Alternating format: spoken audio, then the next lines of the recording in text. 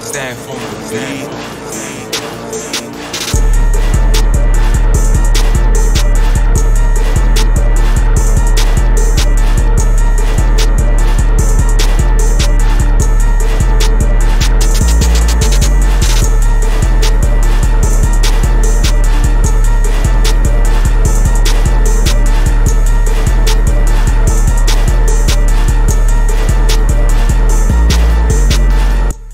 Evening browsers, it's your Main Mayne Shoe Browzer here, back with a re-upload. I originally shot this video the other day, so I might sound clip or video clip that video right there, but unfortunately the file was corrupted, so I had to reshoot it. But anyway, we have the Jordan 1 Stage Haze 2022. All right, this is the Stage Haze Jordan 1.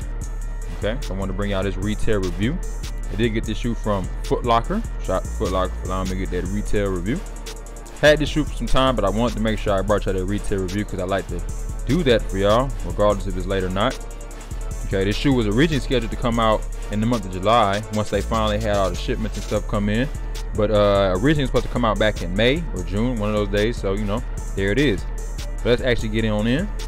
So as we see, we got that cracked leather. This shoe is also doing a cracked leather feature. The same thing that's going to be on the reimagined Chicago's coming out in the future, and also the Volt Jordan 1s that came out the other day.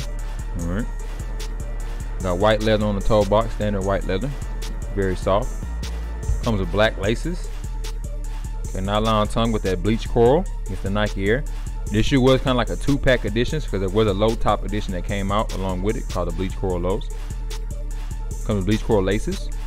All right, and also white laces. Standard white leather on the side. Okay. That cracked leather right there, going up. Got that white, white up here on the top. Okay, almost like on the Electro Orange Jordan 1s with that Air Jordan. Got that gray, kind of suede on the back. No real movement to it, but you know, kind of ashy. All right. Cracked leather again at the top. Almost as like this shoe is aged, but it really ain't. You know, everything's vintage these days. You know what I'm talking about. Let's go to the inside.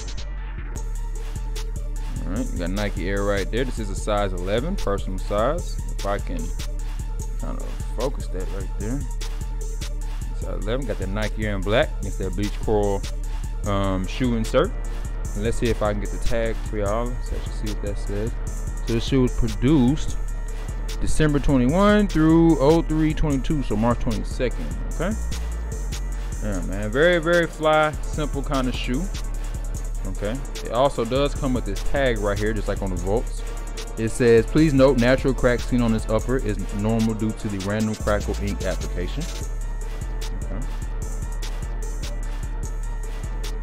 Now, in my personal opinion, I think this shoe is very nice. It is very simple. The cracked leather thing, I'm not really a big fan of, but it's actually not really bad on these. So I'm not really tripping on that. I just like the basic colorway. I can, you know, rock this with just, you know, regular clothes. Our retail was 180.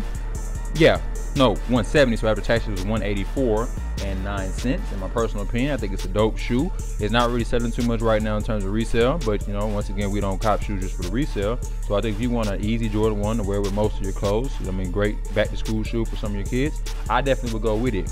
I do think down the line, because it's so basic, usually the basic colorway Jordan 1s do go up. So, you know, if you do like this sneaker, go ahead and get it while it's a fairly decent price before it becomes too high. But, you know, if you don't want to cop it because maybe you're just tired of seeing this colorway, and when I say seeing this colorway, right, this shoe also does remind me of this sneaker right here, and that is the SmokeGrey Jordan 1s that we had in 2020. All right, this is my personal pair of SmokeGreys. I still have a DS because I'm actually waiting to wear this when I go back to my place of work. But you can see how these two shoes are very similar in terms of the, you know, the heel blocking. We got the red up there, which is actually a nicer quality of leather as compared to that one. And we also have that foam instead of that crack, but still kind of that age distress kind of thing. All right, so I'm gonna just kind of move these so we can see the difference. You know what I'm talking about? But yeah, you know, I think these colorways are getting kind of redundant. I mean, they kind of changed them a little bit, but you know, if you already have these, maybe you don't need these. You know what I'm talking about? Whatever floats your boat. But it's your Main Mayne Shoe Browzer. Let me know what you think of this review. I did have to redo it, so hopefully this one comes out a little bit better. And you know, thanks out for supporting my videos, man. I really appreciate it. And as always, we are gone.